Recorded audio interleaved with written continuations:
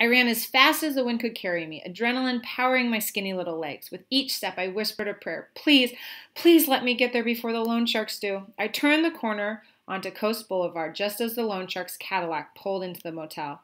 As the three loan sharks got out of their car with their suitcases full of cash, I raced into the parking lot screaming, Mom! Dad, don't do it! Mr. Yo's bluffing!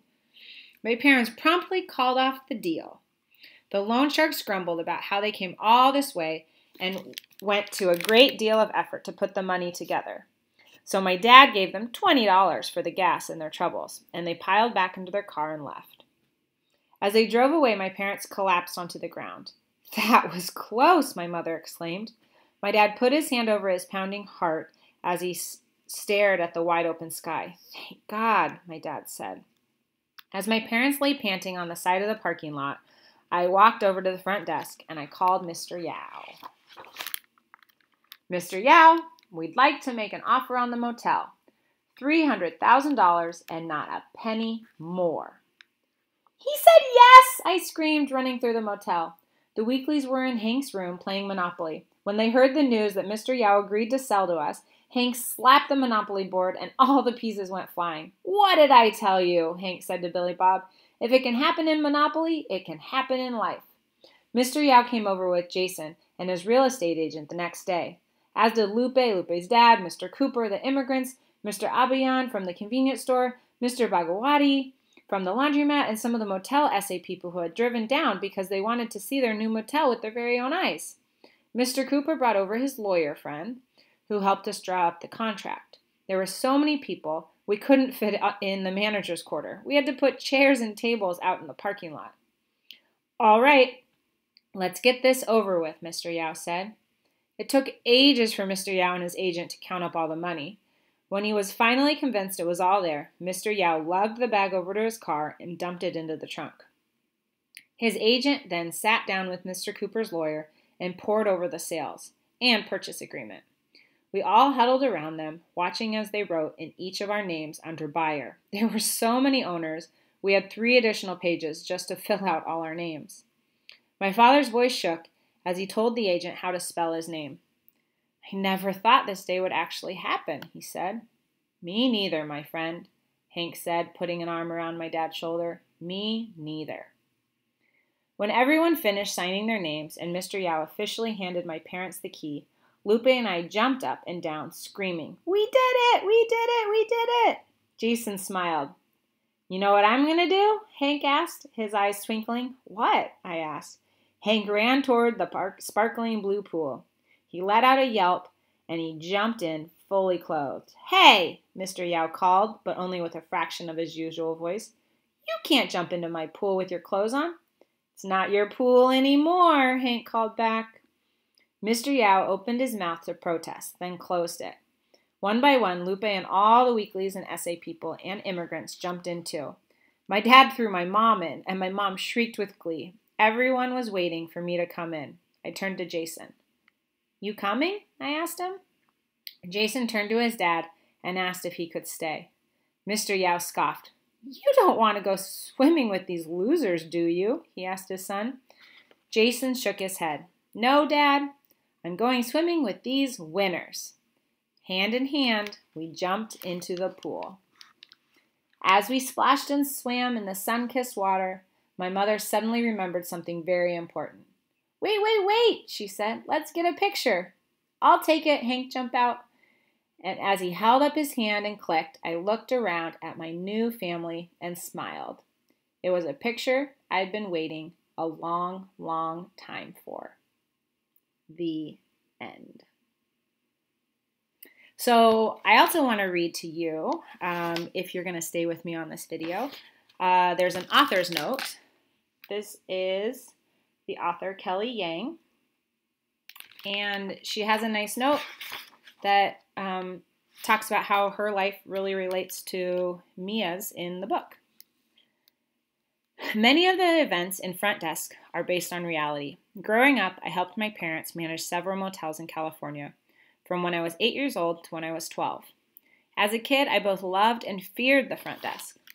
I loved the thrill of working, the fact that I could ask an adult for their ID and they'd give it to me. I was also petrified at night. I would go to sleep with this choking, painful anxiety, not knowing what might happen in the middle of the night. The part about me as mom getting beaten up really happened to my own mother. Would both my parents still be there in the morning when I woke up? At school, I couldn't talk about it with any of my friends. How could I explain to them that my parents came to the United States with only $200 in their pocket? That for the first year, I slept on the mattress and we pulled out of the dumpster. I slept on a mattress we pulled out of the dumpster, hoping my dreams greeted me before the stench did.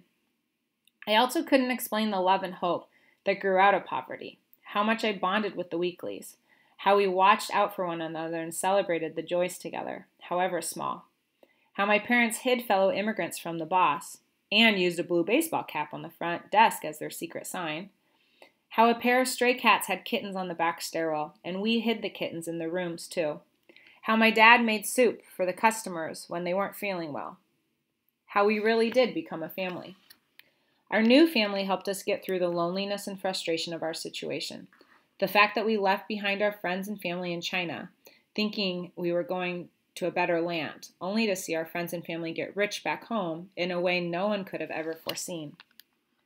There were 536,000 immigrants from mainland China living in the United States in 1990. Unlike the Chinese immigrants who came before them, the post-1965 Chinese immigrants were predominantly skilled. They were highly educated, leaving behind good careers. They took a bet that China was not going to change, and they were wrong. Many of them left with very little money because China was still fairly communist in the 80s and the early 90s. China has, of course, modernized greatly since. There is no longer the one-child policy. Now there's the two-child policy. And apartments in Beijing and Shanghai now cost several million US dollars and come with private showers. But in 1990, China's per capita GDP was only 317 US dollars. Once in the United States, these immigrants struggled to survive, working long, excruciating hours in manual labor jobs for very little pay. The median annual income in 1989 for Chinese immigrants in the United States was only $8,000, lower than that of any other immigrant group.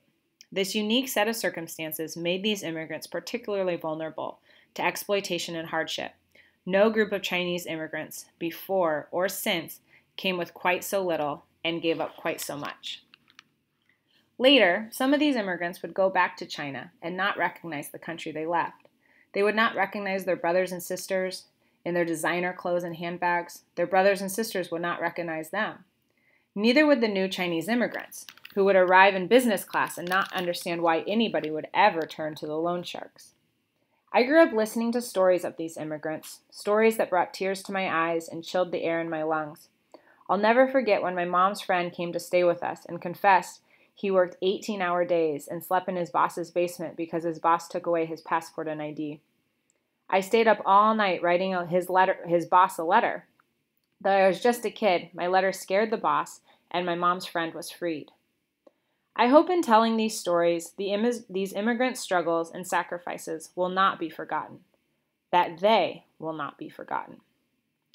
And to nearly 20 million immigrant children currently living in the United States, 30% of whom are living at below poverty, I hope this book brings some comfort and hope. You are not alone. Somewhere out there, somewhere in the universe, someone in the universe understands exactly what you're going through, including all the fears swirling in your mind or your parents' minds that you're just a bike. You are not a bike. Finally, I hope that through this book, more people will understand the importance of tolerance and diversity. The owner of one of our motels we managed told us not to rent to African Americans, saying they were dangerous. This infuriated us, and we did not listen. To this day, my family and I are forever grateful to the many, many wonderful people from all different backgrounds who made us feel welcome in our new country and helped us in times of need. Often, during tough times, the first instinct is to exclude. But this book is about what happens when you include, when, despite all your suffering and your heartache, you still wake up every morning and look out at the world with fresh, curious eyes. The end. Thank you. I hope we get to see each other soon in class so we can start a new read aloud together. Bye.